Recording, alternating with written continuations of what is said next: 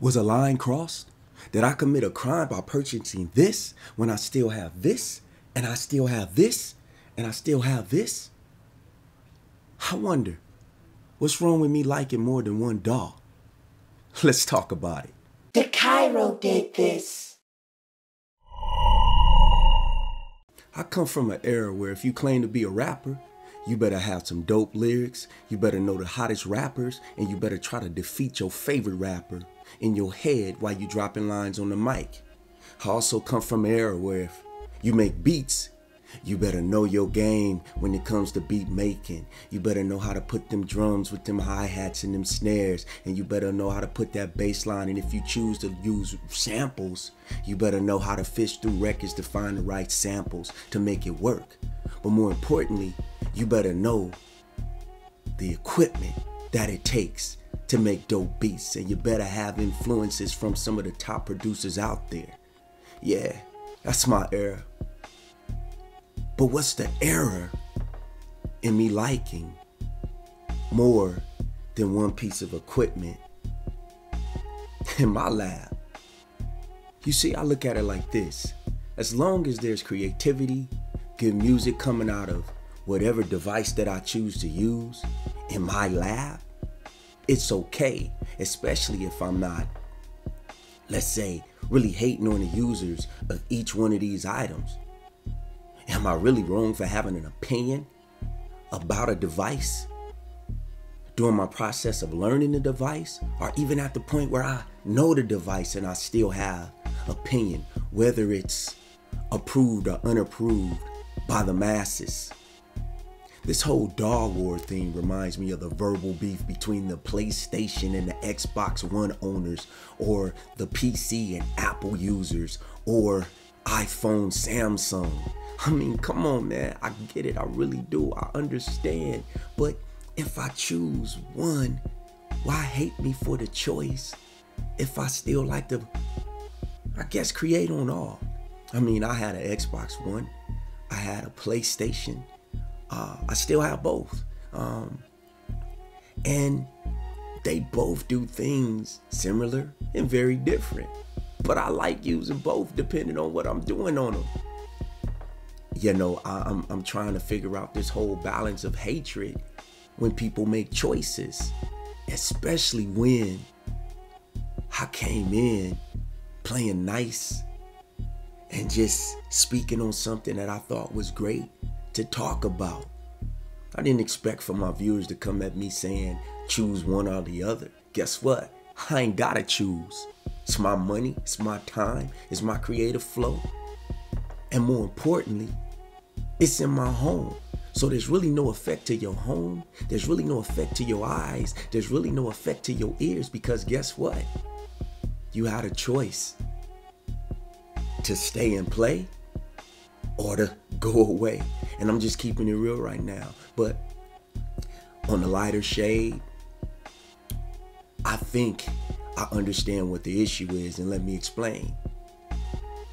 I'm not doing this to brag. I'm not doing this to say that I'm better than you on this one, this one, this one, or this one, because I'm not. Because every day is a learning experience for us all.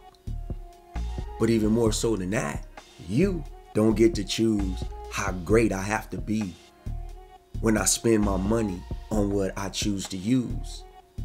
Nah, I'm not bickering. No, I'm not hating. No, I'm not ready to fight. Internet beef, video beef, all fake to me. But I do want to bring it to the attention of my subscribers and those who continue to view my videos. Don't feel bullied because you made a choice to like more than one thing that everybody is using.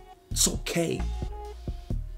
My thing with my channel is for me to inspire people to use what they have.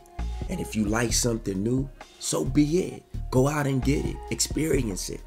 You might find something that you like better than everything that you have. But please, under no circumstances, go broke trying to keep up with the Joneses. Oh, we all fall victim to that from time to time, but at the end of the day, we regret it, right? This channel right here, I repeat again, This channel right here was created to create musical conversation, or created to open up a platform for people who think like I do, or who want to have conversations based on not really liking, or let me rephrase that, or have an opinion against the grain. I'm okay with the dislikes. I'm okay with the likes. You know why? Because it means that I'm starting conversation amongst the people who choose to slide by and see what I'm doing. I come back to say, that's what it's about. Us doing what's right for us, but at the same time coming together as producers, talking about the workflow or how we use the devices that we prefer.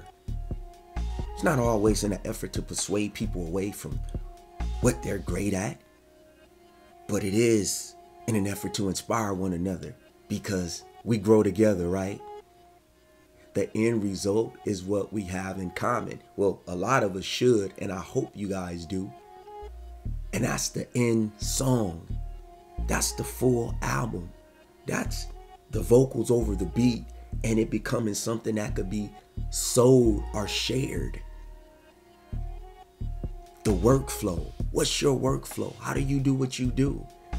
And I guess some of you may be looking for me to say, okay, what's my overall workflow on this?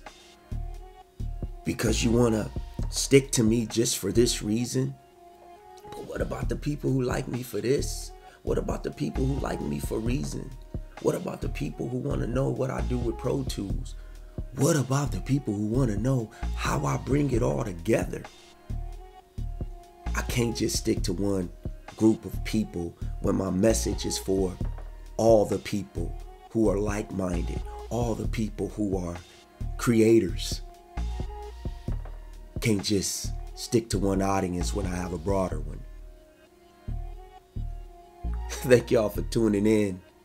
I am Dkhairho. Plug in, get connected. We are TMR. Dkhairho did this.